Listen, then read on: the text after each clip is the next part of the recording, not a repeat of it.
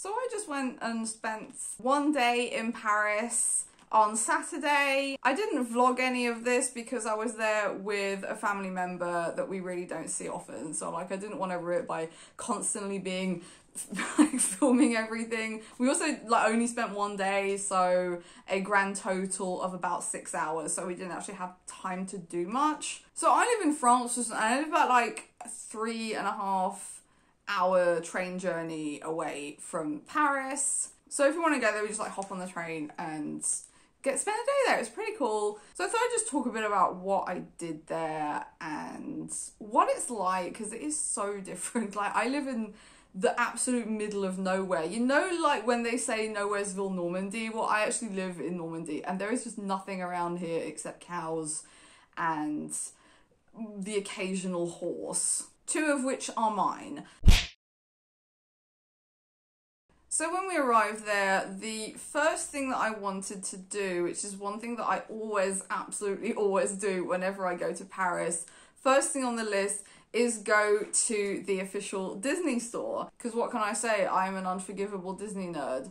But I found out on Friday, so the day before, I was like Googling the store to see what station we had to go to, what metro station, and like how long we get to be there.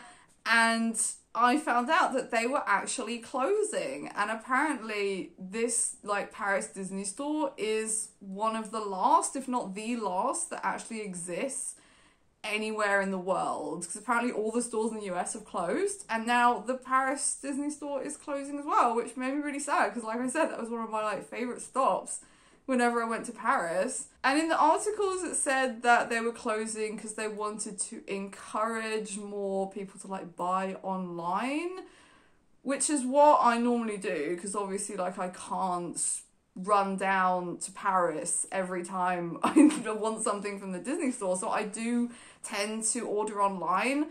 But one of the reasons I really loved going to the Disney store was because they had so much more stuff than there was on like the website, and you could see everything. Like just the experience of being in a store surrounded by Disney stuff was something that was really special to me. But yeah, this was the last time I'm ever gonna get to go there, so I was quite pleased that I like found out just before the store closes. It closed at the end of May, and yeah, it was a bit sad really, but yeah. I had a chat with the girl at the till on the way out, and I was asking him, you know, did they like plan to have you retrained and stuff and get you jobs afterwards? And they did. Like apparently they offered them training to like retrain in something else to get like better jobs or other jobs afterwards, and she told me that like it was okay, she's got another job afterwards. So I guess that was nice. I mean, it's like kind of the minimum that you would expect from an employer when they're shutting down their store or their business or whatever, but they don't all do that. And apparently Disney company did that without being asked. Like the employees didn't ask for this, they just like offered it anyway. Another reason they gave was like apparently COVID hit them really hard, and like there was the Gilets Jaunes protests going on, which wasn't cool for anyone. So yeah, like those were like several reasons that I gave, but apparently just like physical Disney stores aren't going to be a thing anymore. So if I want to actually like indulge in the Disney experience, I'm going to have to go to Disneyland Paris. So yeah, I would like to go back to Disneyland Paris. It's been a while. Oh yeah, the other thing that I really enjoy about the actual physical Disney store is you can try stuff on, because I have ordered stuff in the past, like on the websites, and they like, normally I'm a medium, right? I'm a medium, I'm quite small, but like quite big around the chest, so I require a medium. And I bought this sweater, and I can't remember if I bought like a medium or a large, because like when I buy hoodies, usually I'll buy like a size up, because then I can like wear stuff underneath them and, you know, have a nice squishy hoodie to just like throw over something. But this hoodie arrived and it was like so oversized, like it's like just wearing a flipping parachute, and like, I know I can always like send it back and get it swapped, but I was like, do I really want to bother with that? I usually have a very bad experience of like customer service when it comes to ordering stuff online, so I usually don't like send them back, or like if I do send an email of inquiry, or they'll just ignore me. So yeah, I kept this ridiculously oversized hoodie. I do wear it, but like maybe I should try and like, I don't know, make it smaller. I'll see if I can kind of do some kind of sewing and make it smaller, because it is so big. Yeah, the material's also really thin. Like, I think had I found this in the store, I probably would have bought it, but yeah, at least I would have kind of had a better idea of what it was. So I don't know, I like physical shopping as well as online shopping, so yeah. So I did buy some stuff. I bought this Hocus Pocus hoodie, and I actually got to try it on. This is so cute. I really love it. Apparently I really look like Bette Midler as well. Like, so a couple of people have said that to me. I used to have red hair when I was a teenager, and Bette Midler was really popular back then. And a couple of people were like, "Oh, you really look like Bette Midler." Sure, so I guess Bette Midler's my like celebrity lookalike. But yeah, I really like Hocus Pocus, because of course I do. And I love this sweater. I love the colours, like the green and purple, and it's so thick and squishy. And I got to try it on. And this is an extra small, which is insane to me. Like, when I say like the medium is so big, this isn't yeah, it's all EU, UK, France, extra small. Yeah, so I mean, yeah, I got to try it on in the store. That's crazy to me. The only item of clothing that I own in extra small, or Disney extra small, that's not actually easy to say. Disney extra small, which is actually normal medium, I guess. I don't know if these are like US sizes or what it is, why they're so oversized, but yeah, that's kind of weird, but I'm really pleased with that. It's super squishy, super warm. It's basically what I was hoping for. The other oversized hoodie that I ordered, I got it in this one, so that was fun. Marvel Hulk mug. I had to get this. I love it.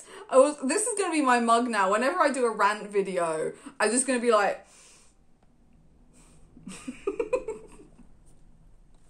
I love it. I'm a huge Hulk fan. They had this big, like, Jack Skellington plush toy with, like, the pumpkin heads, but it cost, like, 40 euros, and I was like, I'm not going to spend 40 euros on that. I really want it, but it's not going to be for today, so I got, like, the mini Sally plush toy instead, which is so cute. I love this. It is adorable. So this now belongs on my shelf with all the rest of my stuff. I really need to sort this stuff out, because there's a lot now. I need to sort this mess out here as well. Like, I keep trying to organise things, and I just end up making way more mess than I had originally, so yeah. We went to have dinner after that in this like absolutely superb steakhouse, and that came very highly recommended by the family member that we come to see in question, and it was lovely. Like, that's one of the things that I really enjoy when I go to Paris, is like having food that we just don't get around here. Like, we don't really have steakhouses or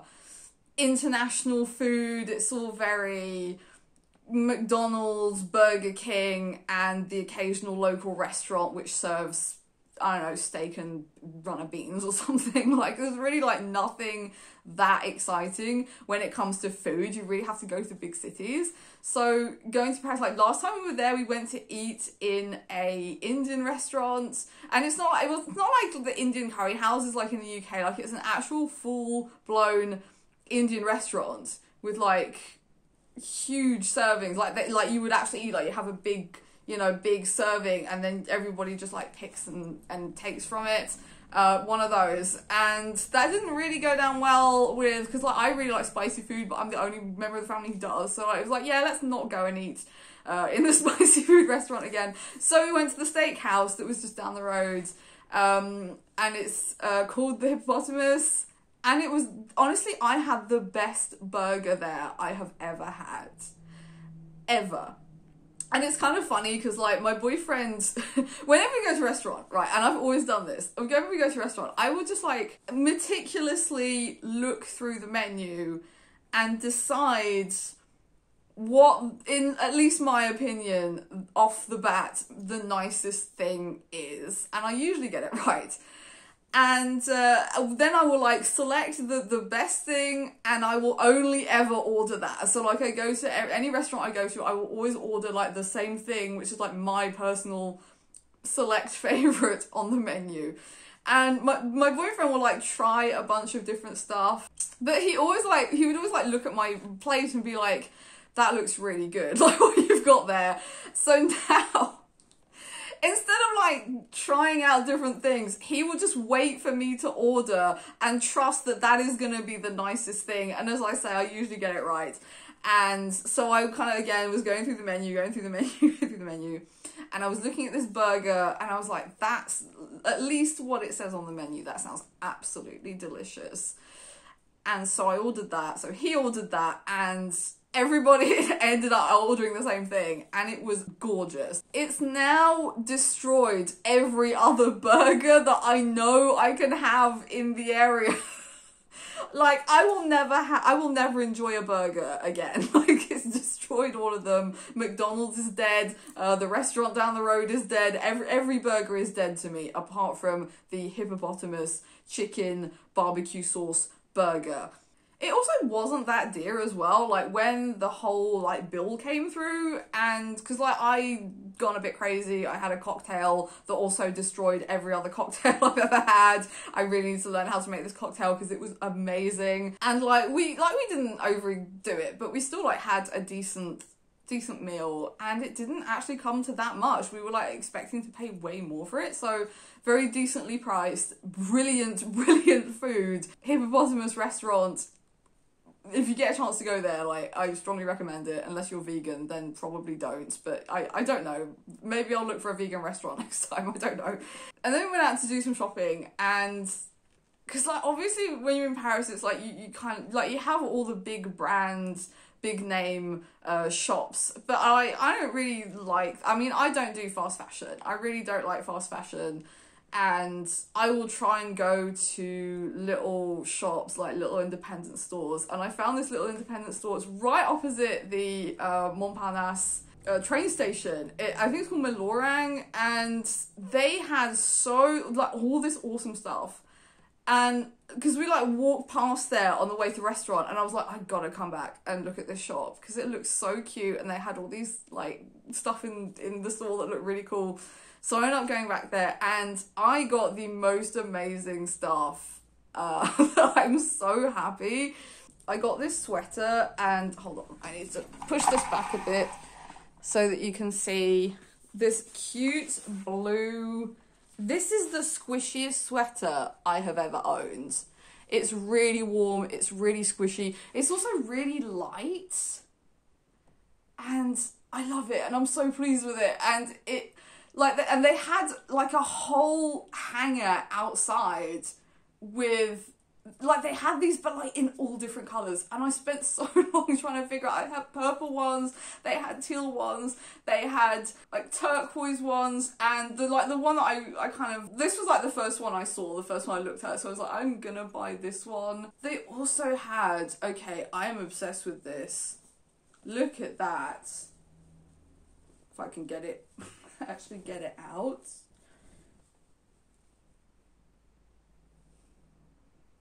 Look at that. Van Gogh Starry Night on what is the softest scarf, and I can't believe I only paid €10 for this. Like, the print is so beautiful. Look at that, and it's so soft. And again, warm, and I just want to wrap myself in it and spend my life living in this thing because it's so beautiful. And they had so many of these, all these paintings on scarves, on coat hangers, and I was just going through them all and looking at what they had. And then she said, oh, we've got some more, like, in their wrappers. that we haven't put on coat hangers yet. So I was going through this massive, great big pile of scarves. And I was like, do you have any paintings by Salvatore Rosa? Do you have any paintings by Goya? And she was like, I don't know. I don't know all the artists. And she was asking me, like, she was getting out all the some of the scarves that, like, she didn't know who the artist was. She was like, do you know who this is? Do you know who this is? Because she didn't know it didn't say on it who they were. And again, it was super hard. I was like, I'm going to buy two. I'm going to buy two of these. And it was super, super hard to decide which two. So this one's a must-have. And again, it goes with my sweater, which is super cute. So another excuse to buy this gorgeous, rich blue. And the other one I got, this is the second one I bought, which again, the print is so fabulous. Look at that. Look how gorgeous the print is. This is a Frida Kahlo print, and I always feel a bit weird, like whenever I see stuff with Frida Kahlo's face on it or with her paintings, because she's become like a kind of feminist icon recently. She's become really popular, and which is great because I've always been a fan of Frida Kahlo. Love her art, love her paintings, love her everything. She was such an icon. She's a Mexican artist. But the thing is, she was anti-capitalism. So I don't know how she would feel about having her face sold on, I mean, maybe not this one so much, but like, especially like fast fashion t-shirts. I don't know how she would feel about that. I guess she might be happy because obviously when you're an artist, you want to get your work out there and you want people to like, know you and know who you are and know what you do, but also to be like anti-capitalism, which means anti-fast fashion. So as I said, this is not like, this didn't come from a fast fashion store. Also the material, like this is 100% not cheap. Like it's super good quality. The print is beautiful. I'm gonna have this forever. Like I am definitely gonna have this forever. I am going to cherish and love it. And as I said, wrap myself in it and just live in it. Let's bring the camera back over here for a bit. Oh, don't fall over. And the last thing I bought is a beret, which I've wanted a beret for ages, and what better place to find one than in Paris? And it's already plushing. I've had this thing 48 hours and it's already coming off. All the plush is already coming off. It's all ugh. But yeah, I am super pleased with this. I love it. And now I just want to, and again, like she had all different colours, and I was again going through like, which colour am I going to take? I really like this kind of dark, it's sort of dark blue, but it's kind of like verging on blue and purple. So I think it's something that can kind of be styled with a bunch of different stuff because I like everything to be colour coded. And yeah, so I'm gonna wear this forever now, and I now want to buy a bunch more in like different colours. I'm gonna become a beret aficionado. Oh yes, the other thing is this, she gave me this little pendant thing, I guess. And because when I went, I kind of finally decided this is all the stuff I'm going to have. Put it on the counter and I was like, okay, that's it, I'm done. I've got my scarves, I've got my my squishy sweater, and I've got my beret, and nah, that's it. I'm not buying anything else. And she was like, oh, hold on a second. And she went running off into the back shop and came back with this. And she said, we offer these with everyone who buys one of these sweaters, which is the sweetest thing. And when I saw it, I was like, oh, that's lovely, but I'm probably not going to wear it because it's like, it's the orange tassels for me. Because like I say, I like everything to be color coded. I don't have anything in orange. I don't wear orange. So I'm not quite sure how I'm going to style this, but it is super beautiful. Like, I do really like it. And again, it's not just some piece of tat. It's actually made of metal. Yeah, it's not like just plastic junk. I love it. And yeah, so I thought I wouldn't wear it, but I'm wearing it today and I actually think it looks really cute. So I guess I will wear it. It's just so cute. It's just so cute to like give a little gift with Like, thank you for being a customer. We're gonna do some really cute and squishy things for you. When my boyfriend saw me wearing these clothes the first time, he was like, that is the most Paris thing ever. I am now a Parisienne fashion icon. Gaze upon me and tremble. So I asked her a bit about her store, like, because it was a pretty tiny store, and I thought maybe it's a pop-up store. So I asked her about it. I was like, how, you know, are you a pop-up store? Have you been here like long, or are you here like on a regular basis? And they've been there for 5 years, and so they're gonna kind of be, so I guess they've kind of replaced the Disney store to me. That's gonna be my go-to store now in Paris, and I really need to find more. I would love to go back to Paris more often, because first of all, I have never been on a book hunt in Paris. Never. Because, like, obviously there's probably a bunch of, like, secondhand bookstores, but I've never ever had time, like, to be on my own to go and do that. So maybe one day, if I can take a day and do a secondhand bookstore marathon and see how that goes, that would be something that I'd love to do. And just chill, because, like, Paris is so cool. It's always such an experience to go there, like, just walking around in the street. It's such a different place, like, the scenery and the people, like, everything is so different. Like, everybody wears different clothes. Like, that's the thing that always, like, strikes me the most, or the first thing at least that strikes me, is everybody is dressed differently. Like, here everybody's dressed the same. They're, like, all wearing the same stuff that comes from, because, like, we don't have a big choice of stores, so, like, they will just go to the local fast fashion store and buy all their stuff there. So everybody has the same clothes. But, like, you go to Paris, there was this lady entirely dressed in Yves Saint Laurent and all these, like, white and eggshell shades, and she looked amazing. There was this guy, like, even the guys who wear tracksuits and trainers are styled, like, even they look cool.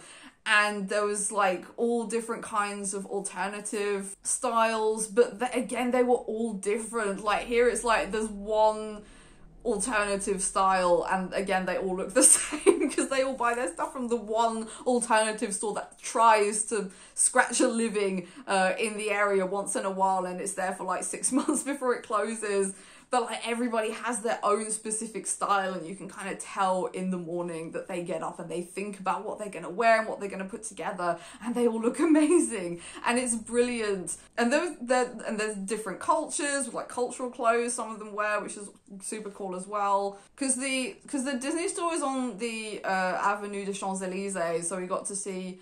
We went down the Champs-Élysées and we saw the obelisk and the Arc de Triomphe, which is really cool. And I don't know, just the ambiance of, like, everybody's happy to be in Paris, and just there were, like, people running and tourists and local people going to work and talking about their days. And I don't know, to me it's just such an experience, and I really love it. So yeah, I definitely should go back there. I want to go back to Disneyland, because Disneyland, I really like Disneyland. I also want to go just spend a day in Paris, have a bookstore marathon. Definitely some stuff I need to plan for the future, but for now I have my beret, I have my squishy top, I have my lovely scarves, my beautiful pendant that was a gift from the store owner. I love it so much. Rest in peace, Disney store. You will be absolutely sorely missed by me, and of course the burger to ruin all burgers, and the cocktail to ruin all cocktails. And I guess I'm going to end it here. I'm not quite sure what this was. I'm just kind of me talking, vlogging, not quite sure. Anyway, I hope you enjoyed it. I will be back to do some more videos. I have a whole pile of books here, the videos I need to do. Don't forget to love, share, comment, and subscribe. Tell me what you think in the comments. Do you like going to Paris? Have you ever been to Paris? Do you like going there? What's your favourite store? What's your favourite place to go? Thank you so much for watching, and I'll see you all next time. Mwah!